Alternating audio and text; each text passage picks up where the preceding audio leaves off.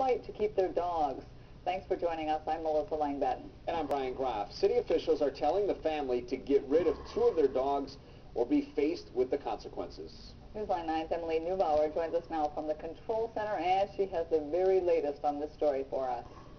Well, the Lecker family thought they were law-abiding citizens, but a simple mistake forced them to make a life-changing decision.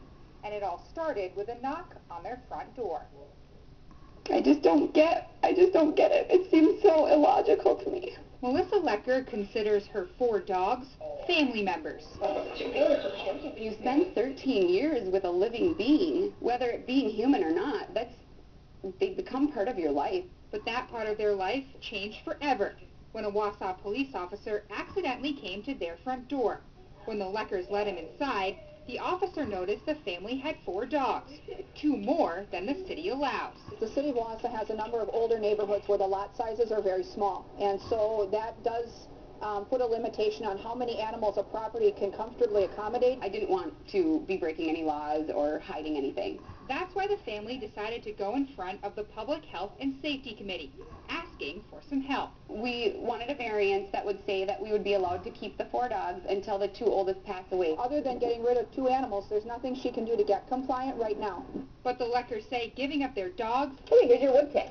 is not an option. And I can't even think about going to sleep at night without them. With all other options exhausted, they want out. And now this for sale sign sits in their front lawn. We are definitely willing to give up this house before something living and breathing. Oh, you're shy. So now the family makes plans for a move that will ensure they all can stay together.